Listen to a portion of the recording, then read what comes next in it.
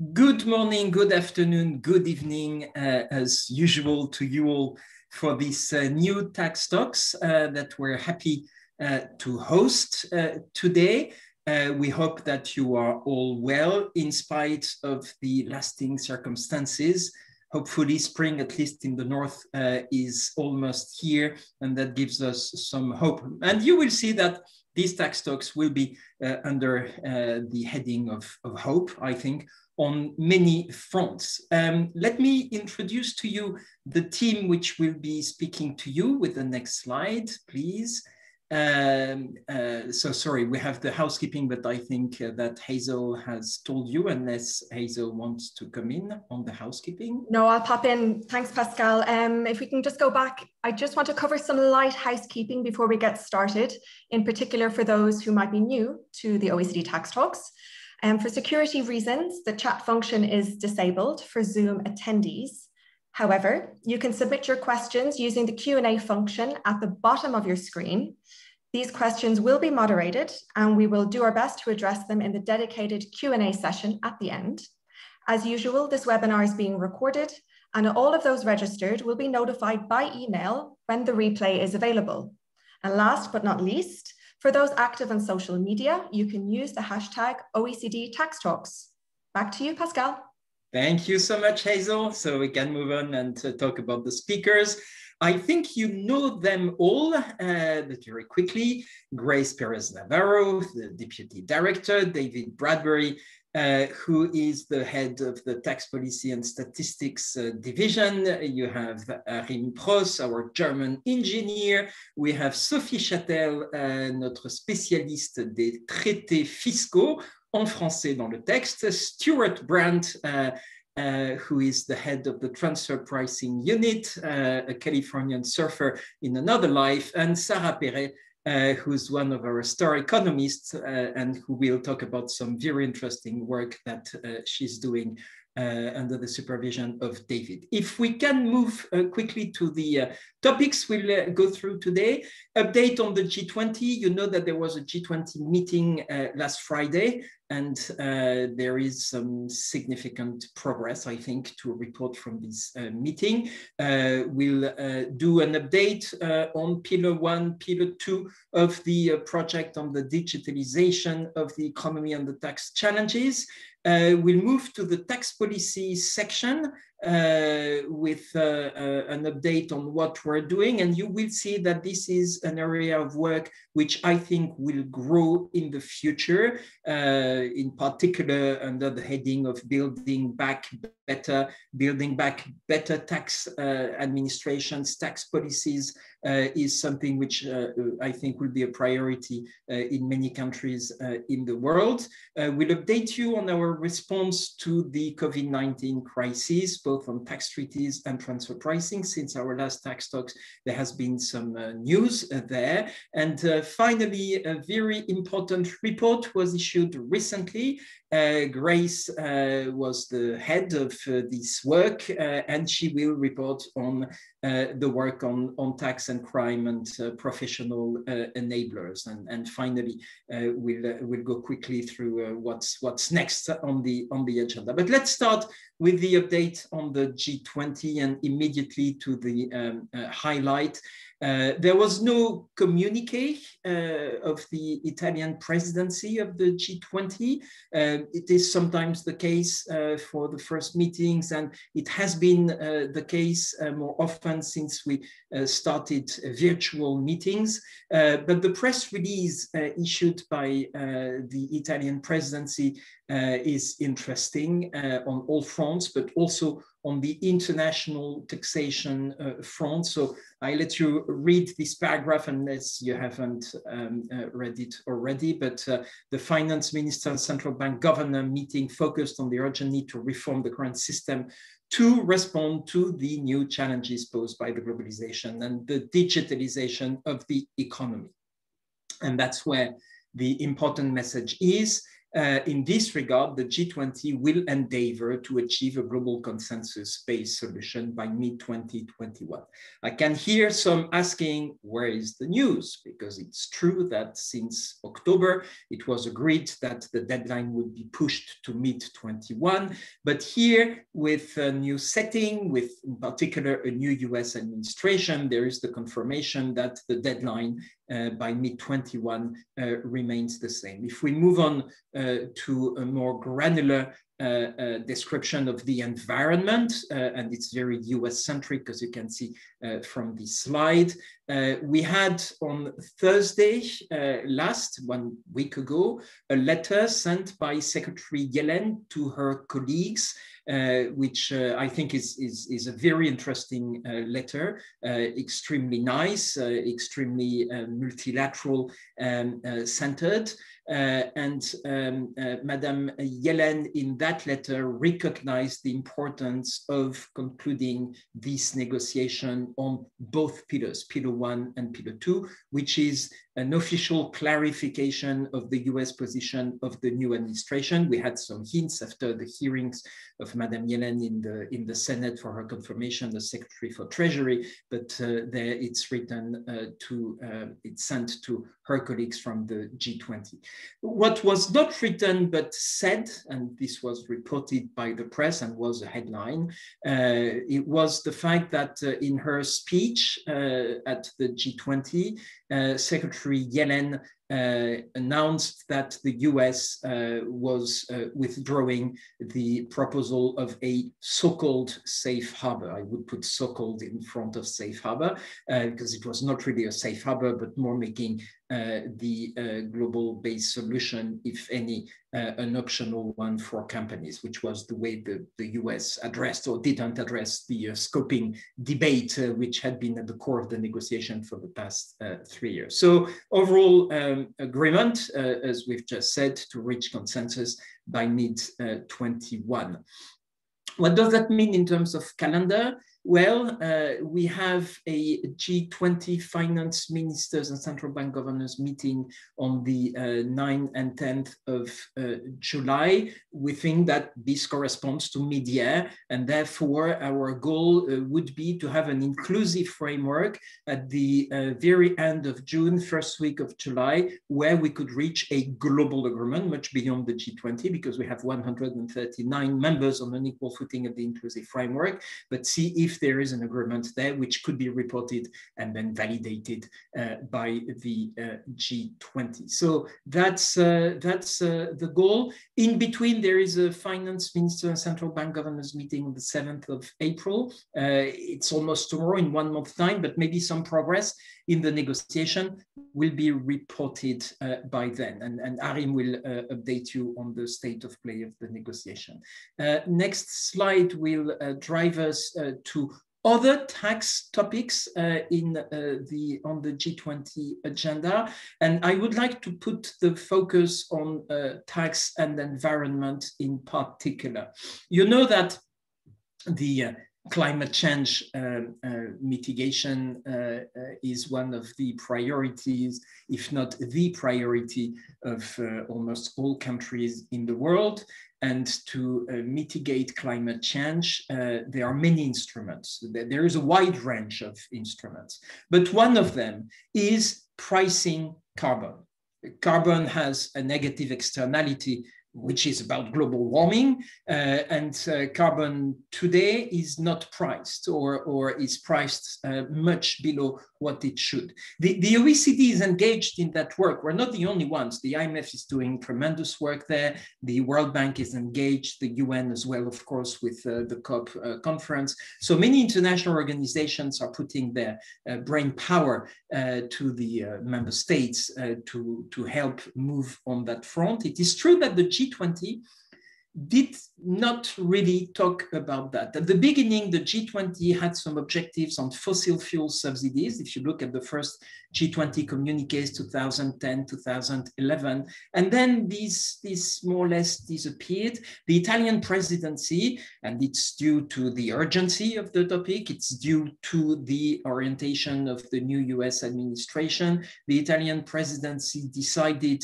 to put this issue of climate change on the top of the agenda and to include in the finance track many aspects of that, and in particular the sustainable finance study group, which has been renamed and renewed, which will be co-chaired by the US and China, will deal with taxonomies, with ESG, but also with tax policy. And there will be an on track on carbon pricing.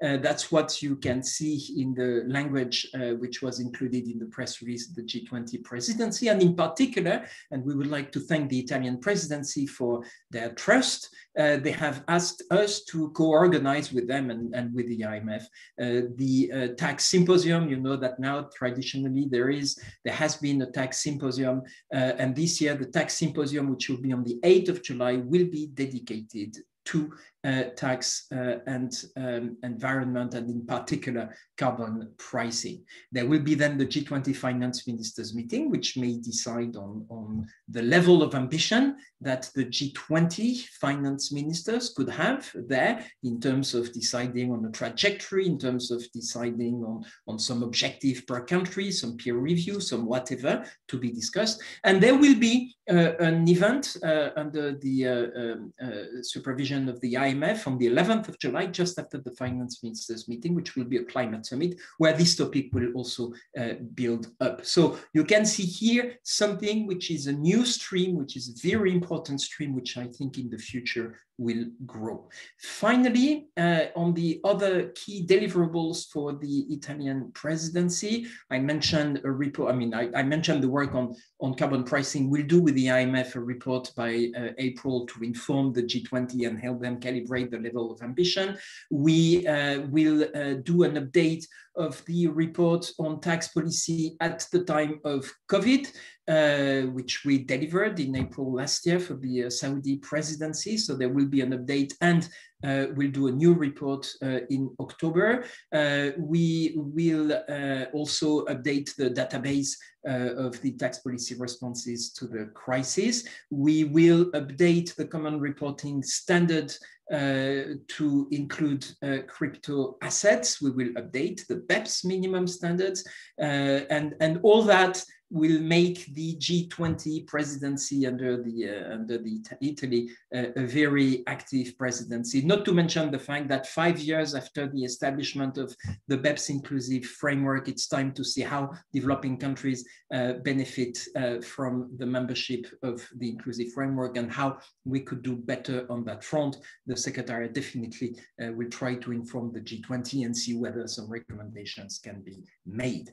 I think with that, I stop and I will turn to Arim for him to brief you on the update on the tax and the digitalization of the economy. Arim, over to you.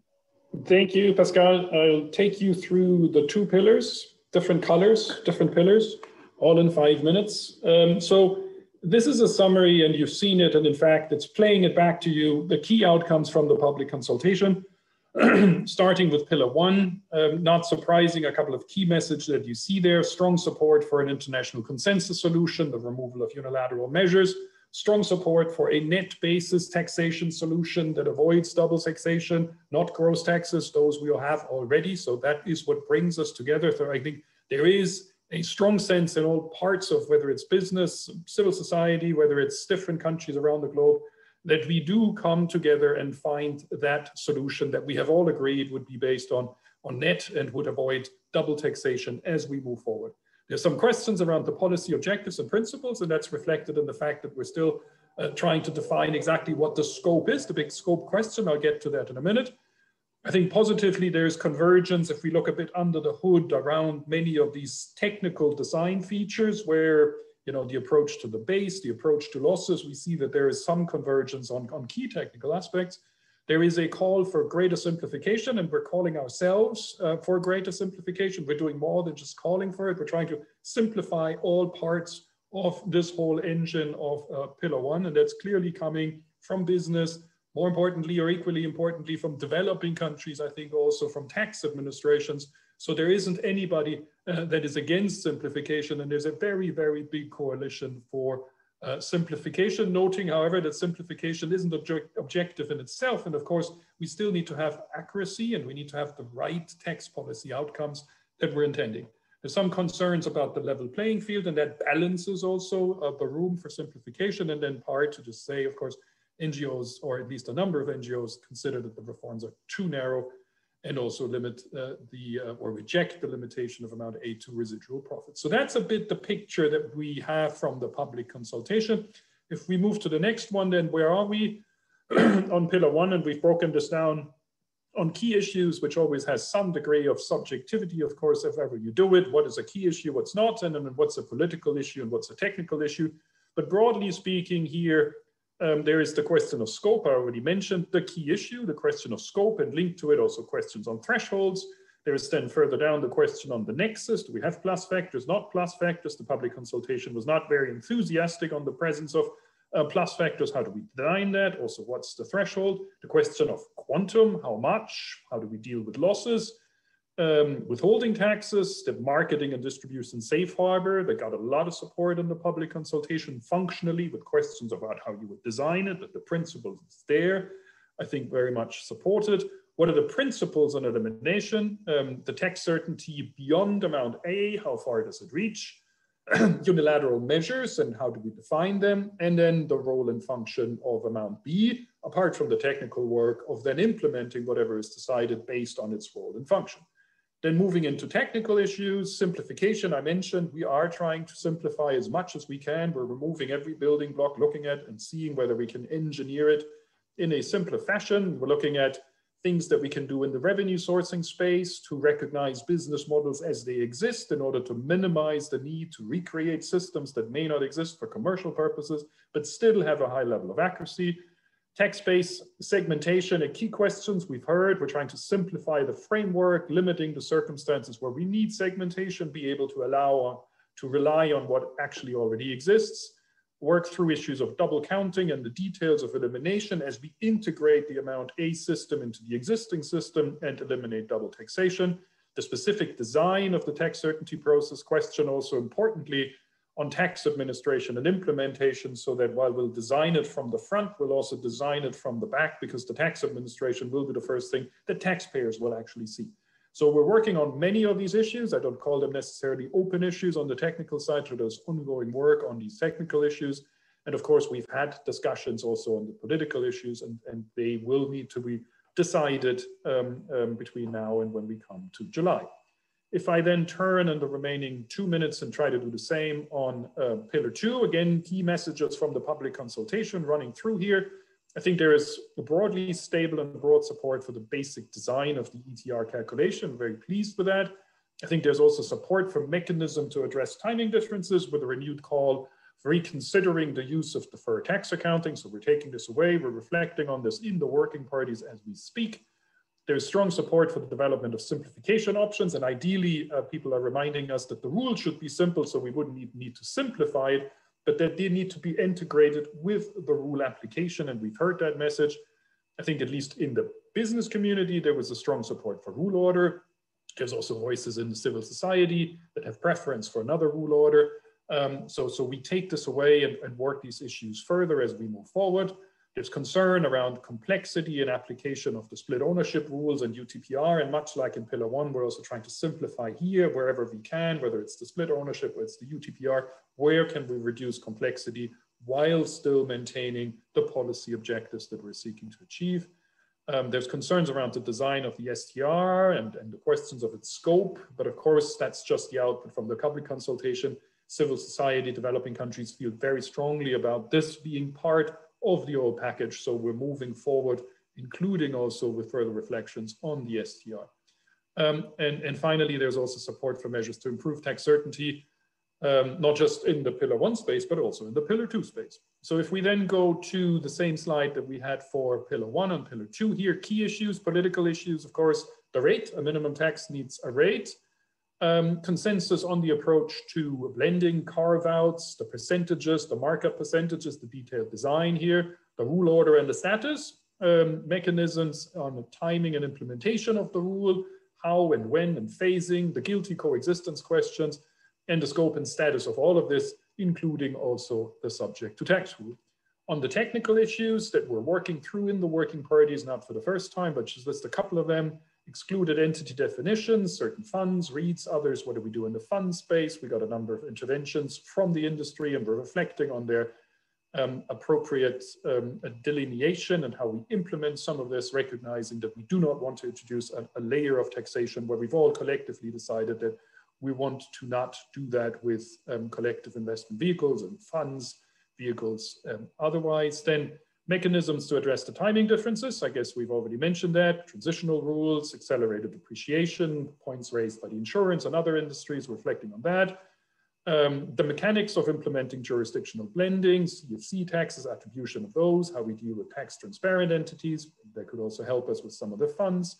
Treatment of reorganizations, and then finally simplification options, I think, that cut across the whole pillar, and in particular around the split ownership rule and the under-tax payment rule. Those are, I guess, a high-level summary of where we are on the pillars, on the more political side and the technical side. And I think with that, I hand it over to the next speaker, and I think that's David. Thanks very much, Kim, and it's great to be able to join you all for a few moments to discuss tax policy with my colleague, Sarah Perez. If we just turn to the next slide, as Pascal mentioned earlier, many of you would recall that in April last year, we issued a report, we delivered it for the G20 presidency of Saudi Arabia on tax and fiscal policy responses to the coronavirus. Now that piece of work was focused very much on the emergency response measures that governments were implementing at the onset of the crisis. Now, we've been asked to come back and provide an update by the Italian presidency, and we will do so in April.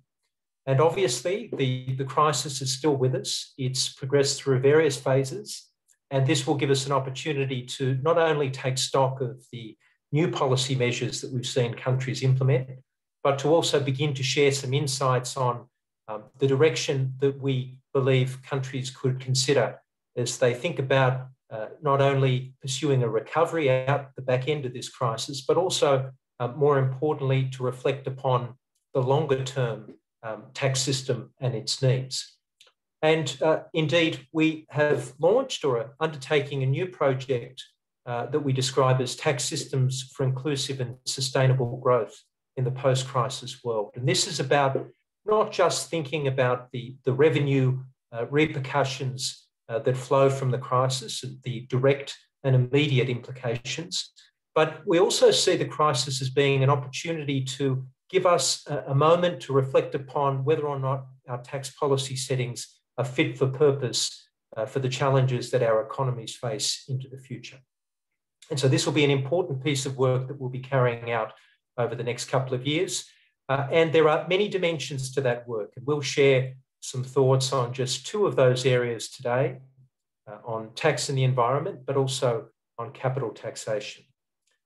And as we move to the next slide, I want to say just a few things about the work we've been doing on tax and environment. And as Pascal mentioned, there has been growing levels of interest in this work, particularly amongst the G20 finance ministers.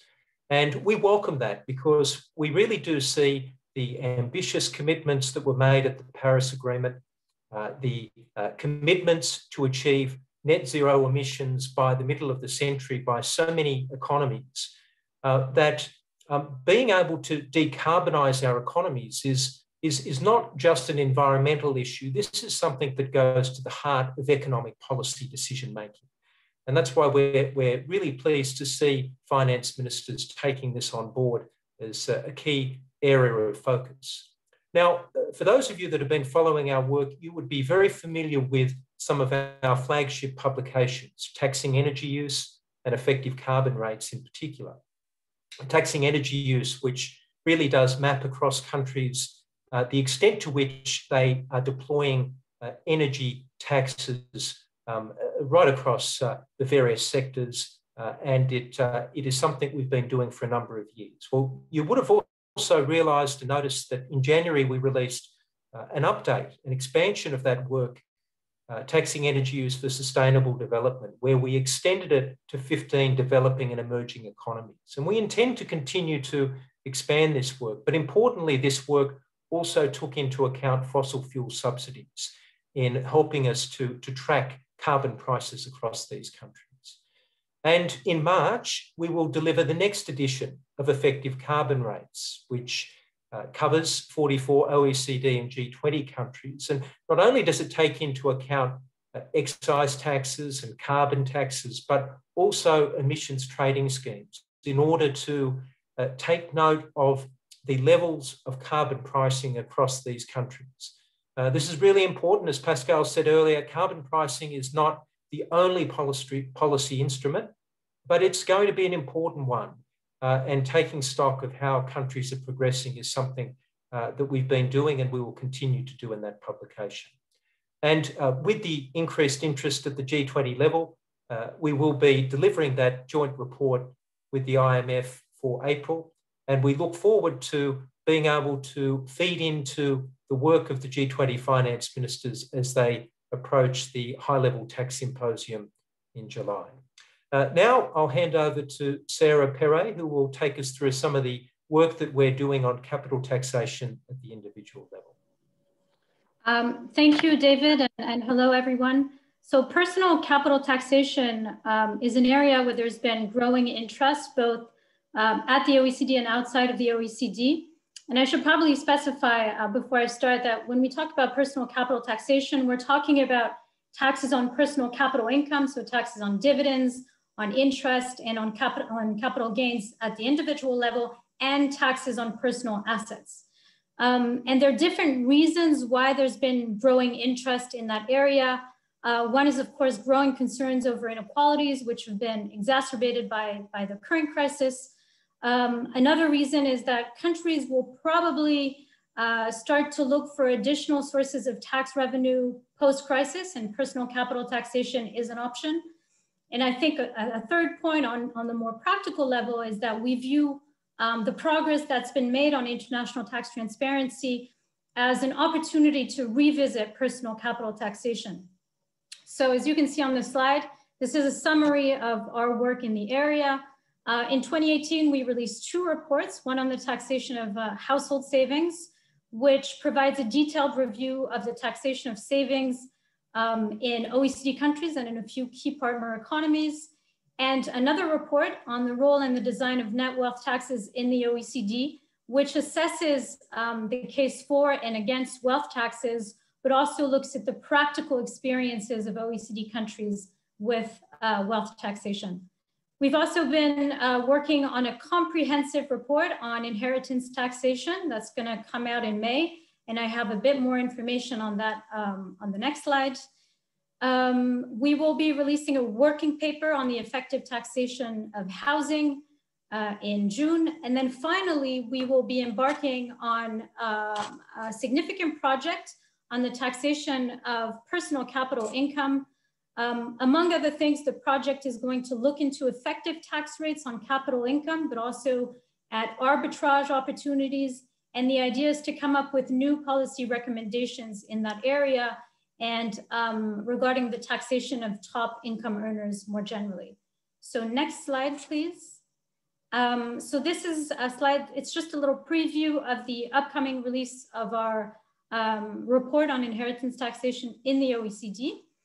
The report is going to cover 36 OECD countries, including 24 that currently have an inheritance or an estate tax. The goal of the report is first to assess whether there's a case for making greater use of inheritance taxation in OECD countries. And second, to examine how OECD countries currently tax gifts and inheritances and how the design and the implementation of these taxes could be improved. So concluding with some policy recommendations. As I was saying, the release is planned for May, So hopefully some of you will be following that. And I'll just conclude by saying that this project has been financially supported by the Korea Institute of Public Finance. And with that, I hand over to Sophie. Thank you very much, Sarah. For this section, and we could go to the next slide, Stuart and I will update you on the OECD responses to tax treaties and transfer pricing interpretation issue arising as a result of the COVID-19 pandemic. At the very beginning of the pandemic, we saw an increased need for more tax certainty in the tax treatment of employees and enterprises engaged in teleworking arrangement from various jurisdictions. So the OECD therefore worked with countries that were also providing the various guidance on those issues. And we produced a first set of guidance on tax treaties in April. But the unprecedented measures imposed or recommended by government, including travel restriction, have continued well beyond 2020. So the OECD, with Working Party 1 members in the inclusive framework setting, so we're talking over 130 jurisdictions, we worked together to provide a revised set of guidance to increase even more tax certainty, and especially in anticipation of the upcoming filing season. So that guidance was issued last January. It's on our website. The guidance highlight the interpretation of the tax treaty related to 3 broad categories. The first one is whether home offices, for example, and other circumstances would create a permanent establishment for the employer or enterprises. So, for example, what you can find on our website and in the guidance is a conclusion that individual working from home because of public health measures imposed or recommended by governments would not create a P for the employer. The second category is more concern that relates to the change of residence of the individual or companies. So again, more guidance there. The third category is our concern about the tax treatment of employment income.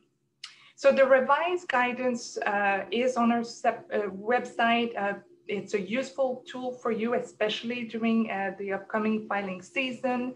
And what's particularly helpful is that it includes several links to country-specific guidance. So, on that, let me now hand over to Stuart, who will update you on the COVID-19 transfer pricing guidance. Stuart. Thank you, Sophie, and hello to all. In addition to the guidance on tax treaties, the OECD has also published guidance on the transfer pricing implications of COVID-19 in December of last year. This guidance was developed in light of the uniqueness of the current economic conditions, which has led to practical challenges for taxpayers in applying and tax administrations in administering transfer pricing rules. The guidance was developed jointly by our OECD's Working Party 6 and the FTA MAP Forum. Notably, it was approved and represents a consensus view of the then 137 members of the Inclusive Framework on BEPS. Now, in broad terms, the guidance clarifies and illustrates the practical application of the arm's length principle as articulated by the OECD transfer pricing guidelines to some of the unique fact patterns and challenges implied by the COVID-19 pandemic.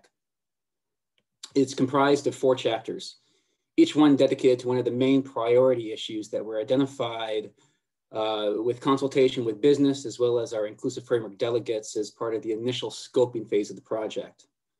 Chapter 1 provides guidance on the comparability analysis. Now it's here that it's true that the availability of third-party information is through the heart, the core, the application of transfer pricing rules. And while COVID-19 has certainly exacerbated the limitations of available data, this chapter provides some pragmatic approaches to address information deficiencies.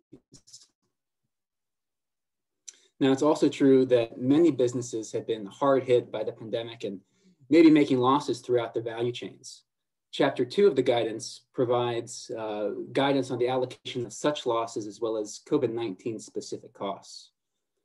Chapter 3 of the guidance is on government assistance programs. Now here we know that the pandemic has led to an unprecedented increase in government assistance. This chapter provides some guidance on some of the factors that should be evaluated to determine whether receiving government assistance may affect transfer prices. Finally, the last priority area laid out in the guidance, it covers advanced pricing agreements, which remain as one of the key instruments to enhance tax certainty regarding transfer pricing.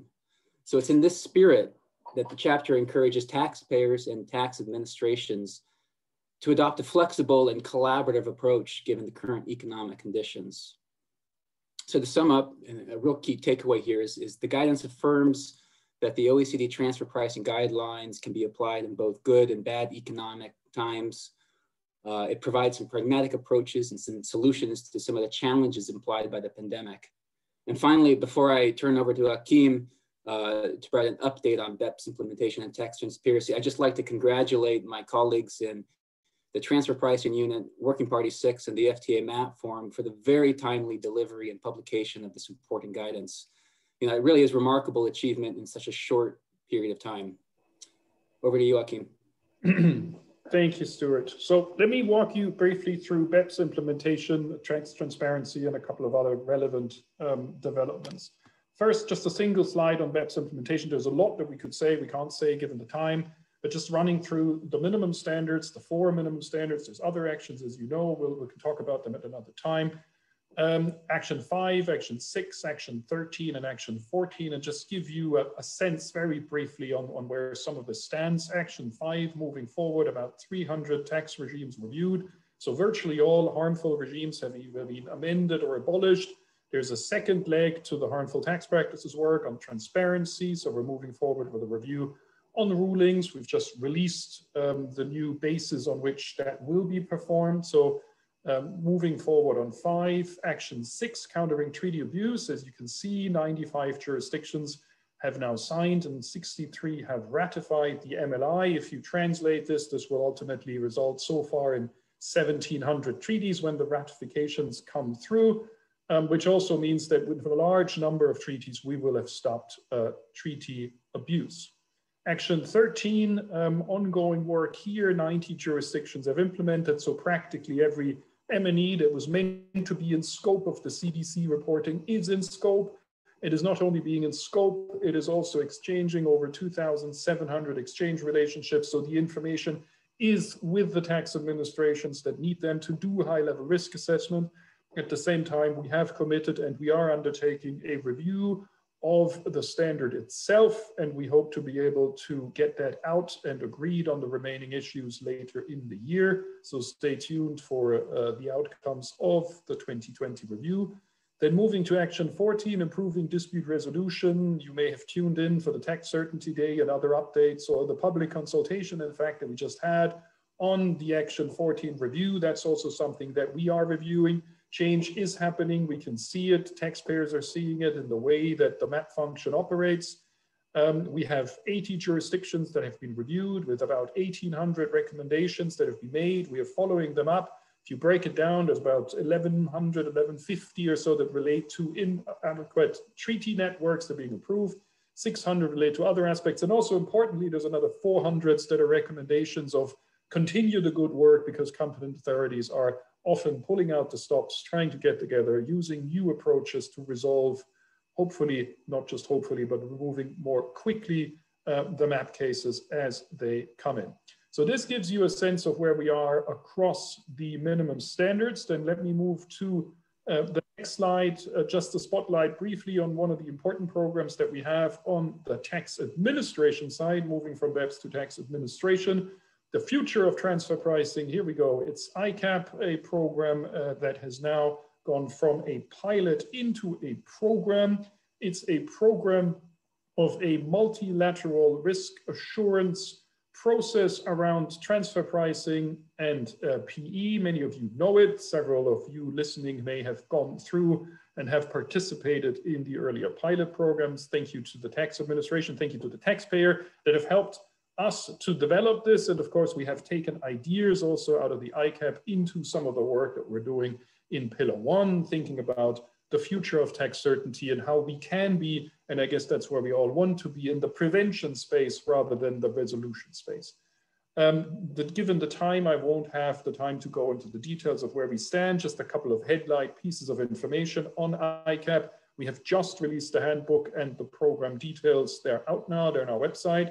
So you can read up about how the program is going to work.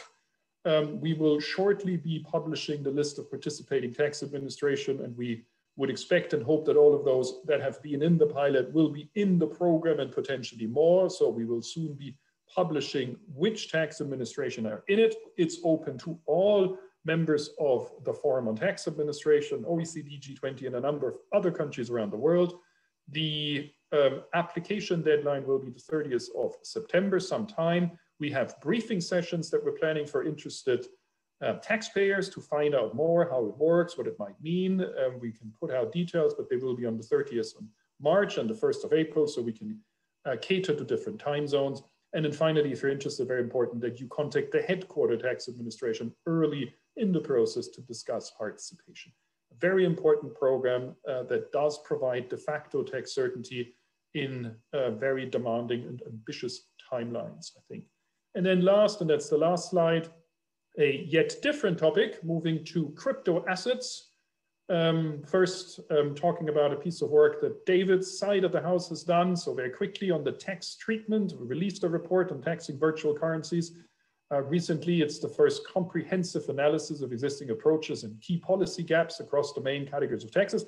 How do we deal with the taxation? How do we tax it? What is the tax treatment of crypto assets?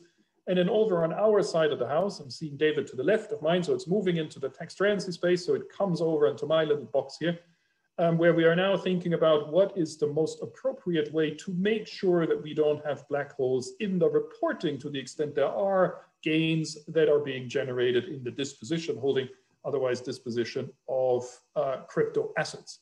And so we are in active discussions on how this can be done. This is going through the appropriate working parties right now. It is a key feature that will need to be integrated into our reporting infrastructure also to ensure a level playing field. The work is progressing of including crypto assets in the scope of the CRS or a similar reporting and exchange framework that brings together all the major players around the world. This is a global enterprise, and in order to be sure that we are being transparent, we need to reach out to all the major players and engage with them and have them come together so that we have tax transparency also in this emerging space of crypto assets. And with this, I think I come to the end and I hand over to Grace.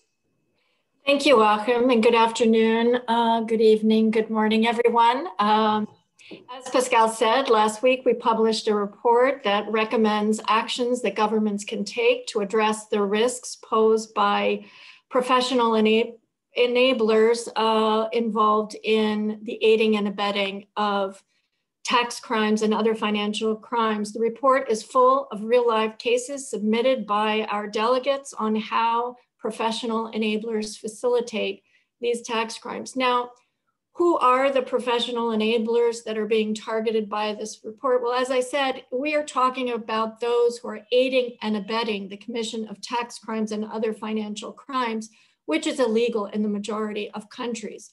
Professional enablers are skilled professionals who use this specialized knowledge to facilitate the commission of tax and other economic crimes by their clients, usually in large scale and through sophisticated means. They can include lawyers, accountants, notaries, financial institutions, trust and corporate service providers, but they can also include in the crypto asset environment, operators of black markets on the dark web. These marketplaces enable criminals to buy and sell contraband such as stolen goods, drugs, and weapons. And because the operation of these marketplaces require a very high degree of technical expertise, the operators of these services can be characterized as professional enablers of criminal activities, including financial crime. Dark web marketplaces use crypto assets as the primary payment method for transactions to exploit the enhanced anonymity and the ability to facilitate transactions that circumvent safeguards within the traditional regulated financial system. So the report highlights that the majority of professionals are law-abiding and play an important role in assisting businesses and individuals to understand and comply with the laws and helping the financial system run smoothly. The report does not deal with those professionals who exploit the gray areas of the law, which is not technically illegal, and is being addressed through various other areas of our work, notably the BEPS project, but also a lot of the FTA's work, including the 2008 study into the role of tax intermediaries, which really laid the foundations for a lot of the cooperative compliance initiatives we see today. So now if we look at the next slide, how do professional enablers facilitate tax crimes? And here you see some of the most common ways. They set up companies, trusts, or offshore businesses. And well, that's a lot of what a lot of lawyers and accountants may do, but here what we're talking about is setting up these companies, et cetera, to obscure beneficial ownership, to hide clients' money and its sources from tax and other authorities. In addition, what they do is they engage in falsifying documentation for clients to evade taxation and facilitate illegal tax schemes. So if we look at the next slide, what are the OECD's recommendations to countries to address this issue? Well, the OECD recommends a multi-pronged approach focusing on 5 areas, which you see on the slide. We have first, raising skills and awareness among the tax crime investigators to ensure that they are well equipped to identify the types of professional enablers operating in their jurisdiction and to understand the risks posed by the ways that professional enablers devise, market, implement, and conceal tax crimes and other financial crimes. Second, effective legislation. Ensure that the law provides investigators and prosecutors with sufficient authority to identify, prosecute, and sanction professional enablers so as to deter and penalize them. Without this, there's no real point in pursuing them. This could include a consideration of whether there is a need for a specific professional enabler liability regime to further deter this behavior. And they could also explore whether professional supervisory or regulatory bodies can be used to stop professional enablers from operating. Third, deterrence and disruption are critical. And here, what governments need to do is to ensure a coherent and multidisciplinary strategy involving communication, leveraging the role of supervisory bodies, incentivizing early disclosure and whistleblowing, and taking a strong approach to enforcement in practice. Fourth, cooperation, both at national and international level. And then fifth, effective implementation. And here, what is suggested is that countries appoint a lead person or agency to oversee the implementation of the professional enabler strategy so that there is implementation and follow-up to see how it can be improved. So find out more about this work. We will be having a session on the 24th of March at the Global Integrity Forum that the OECD hosts every year. Let me now turn it over to Pascal. Thank you, Grace. I think we are just on schedule. Forthcoming is a very busy schedule ahead of us with the deliverables for the G20. I mentioned them at the opening of these tax talks. It's about digital, and that is the utmost priority. So all our efforts will be about making sure that we have an agreed solution on Pillar 1 and Pillar 2, together with standstill and rollback of unilateral measures in July, but also ensuring the work stream, that the different work streams we have on BEPS, on exchange of information. We didn't mention today the Global Forum work on peer reviewing automatic exchange of information, but that's something key. We didn't mention today the work with developing countries, but that's extremely important. We didn't mention tax inspectors without borders, but I can tell you a lot is currently going on, extractive industries in particular, and there may be some very interesting takeaways. We haven't mentioned tax administration, but there was a report adopted by the plenary of the Forum on Tax Administration about Administration 3.0 on how we can support tax administrations.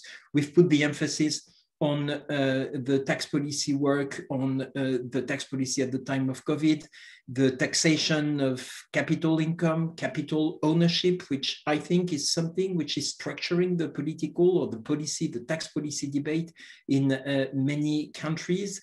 We've talked, of course, about the tax and environment. So you can see that we have a wide range of topics which are going on, even though the emphasis and the priority will be in the coming weeks and the coming months on digital. As Arim sketched it out, we think that indeed the blueprints are a solid basis for an agreement, even though we recognize the complexity of Pillar 1, especially as it reflects so many different positions. Now that there is a new dynamic for a negotiation, I think much more simplifications will be able to come in.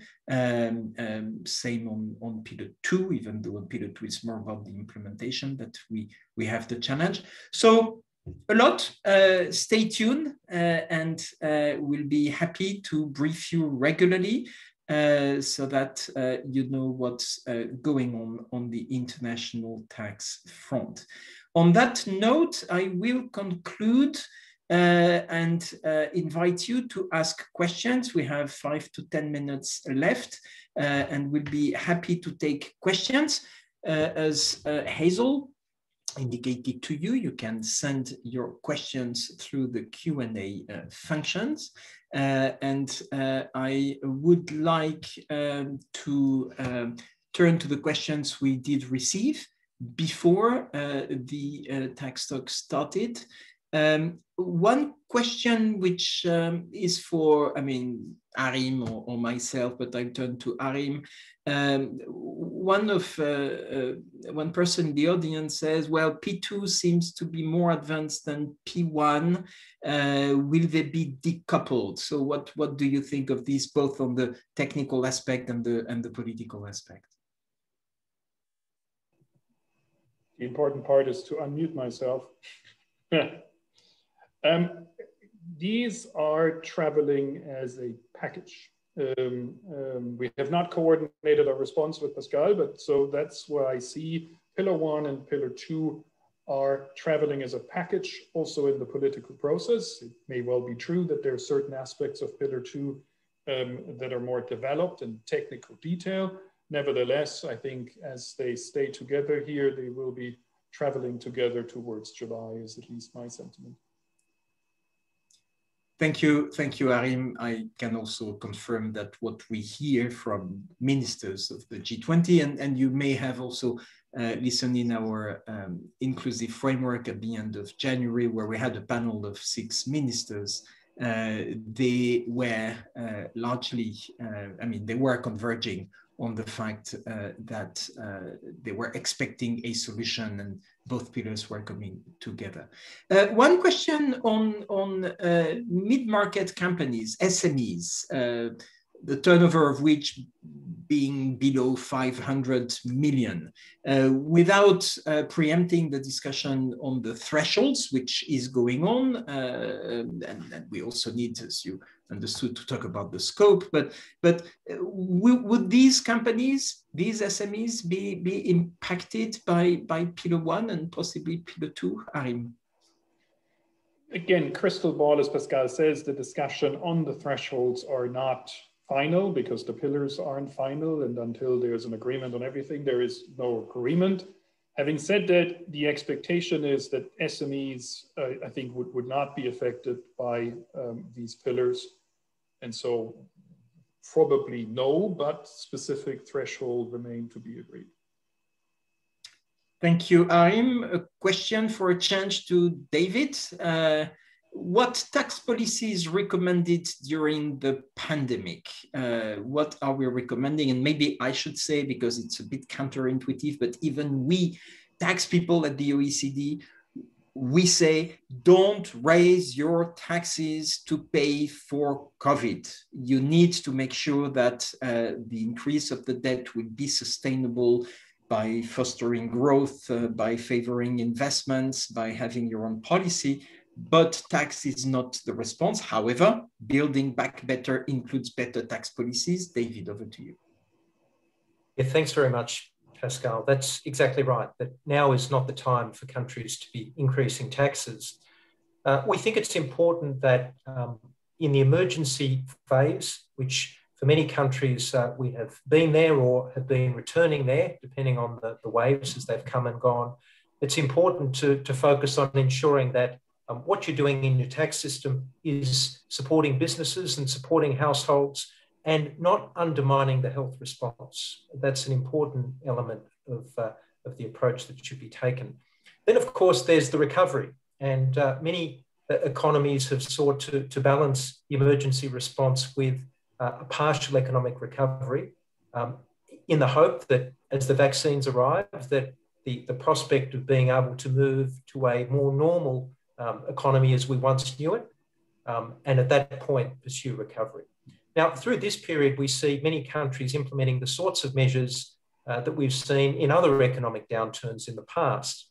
Although it's important to recognise that this is a little bit different in the sense that we still have the challenge of managing the pandemic and not necessarily wanting to encourage some of the forms of economic activity that we have in the past seen. For example, consumption in restaurants, for example. If you're locking down those sectors of the economy, it's difficult to do anything there. What we would say is that the decisions that you take today to support economic recovery in the short term, they should not be inconsistent with your health policy response, and nor should they be inconsistent with what might be the longer term policy responses needed once we move beyond the crisis. So in that context, we would say it's a challenging environment, but as I mentioned earlier, this crisis does present an opportunity when hopefully we're able to navigate it and work our way through the worst aspects of it, that we can then begin to have a more fundamental discussion about whether or not our tax systems continue to be fit for purpose for delivering on our economic, social objectives as we move forward. Thank you, David. We have a question asking us to clarify the German Finance Minister of Finance position on something. I have to say, Mindy, that we don't clarify the German Finance Minister's comments. Ask the German Finance Ministers or his team. We are the Secretariat and we cannot speak on behalf of our members. So sorry, that's a good question, but I unfortunately cannot respond to it. There is a question on the current timing envisaged to implement Pillar 1 and Pillar 2. That's a very good question, which will be part of the negotiation, part of the discussion. I don't have the answer today. What I sense, but that's speculation and that's committing me only. But we have a sense that there is a new dynamic, and if there is an agreement, we're not yet there. I mean, we have a number of obstacles to overcome to make sure that there is an agreement. But the stars are aligned and the conditions probably gathered. So it's for us collectively, the 139 countries and the Secretariat, to make sure that we can get there. If there is an agreement, my sense is that there will be a wish to move fast, to withdraw the unilateral measures, to move to the unilateral solution. It will require domestic changes, domestic law changes on the one hand, probably some form of international instruments, multilateral instruments, changes to bilateral instruments to be explored. So it will take some time, but my sense is that countries will be willing to move quite fast there. I see that we have many questions coming in. and we just don't have the time to go through them. It's 1 minute before the end, and the time to read the questions will not be able to provide a response. When will you, maybe for the last question, when will you see drafts? And there again, we're fully transparent. We don't know. It depends on how the negotiation goes, whether there will be time to go for another round of public consultation. And I doubt it, seriously. I think that we now have all the 10 components of Pillar 1, which have been put to the public, largely commented. We received thousands of pages of comments. So I think that thanks to your comments, we will be able to bring responses which will help build consensus. So I think that the next time you see documents will be the agreement, if there is an agreement, at the Inclusive Framework meeting and in the run-up to the G20. If there is an agreement, it will be a political agreement. There may be some more granular, and I think there will be some more granular elements there, but there will be further time, I think, to move to the legal instruments, and that's where probably further consultations will take place. But still, in spite of this timeline being very short, we don't know yet. Stay tuned. It's 5 p.m. in France right now, so we've come to the end of these tax talks. I would like to thank the team, not only for participating to tax talks, but for doing the pretty impressive work. I can tell you that delivering on all this requires a great deal of work. We would like to thank our delegates who work and are indefatigable in working on our topics, and invite you to look at these new work streams which are emerging, which may be less in the scope of the work of the 1,200 participants today in our tax talks, but which I think will be important with international tax law consequences one way or another. On that note, thank you all for listening in, and stay tuned. We'll get back to you soon, I think. Thank you.